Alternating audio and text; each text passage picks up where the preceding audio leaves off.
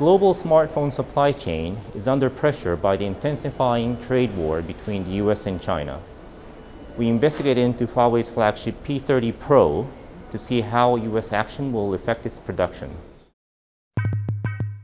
Organic EL display from BOE Technology Group of China, rear and front camera by Sony of Japan, fingerprint sensor from Chinese company, lithium-ion battery from Hong Kongese company, printed circuit board by Taiwanese company, DRAM from Micron Technology of the United States, application processor by HiSilicon Semiconductor of China, NAND flash memory by Samsung Electronics of South Korea, electronic compass from Asahi Kasei of Japan.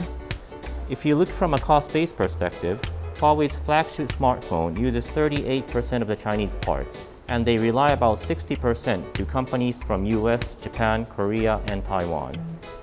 US is also considering to impose tariffs on Chinese goods, and this might include Apple's iPhone, which is mostly made in China.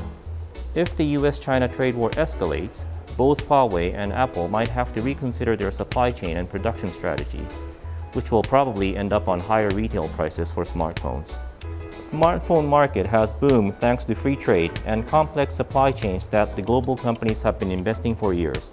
It has become the home of new SNS and application software, creating new markets for entrepreneurs and large companies. Escalating trade war between the US and China might slow down the global smartphone market, which may affect much broader businesses around the world.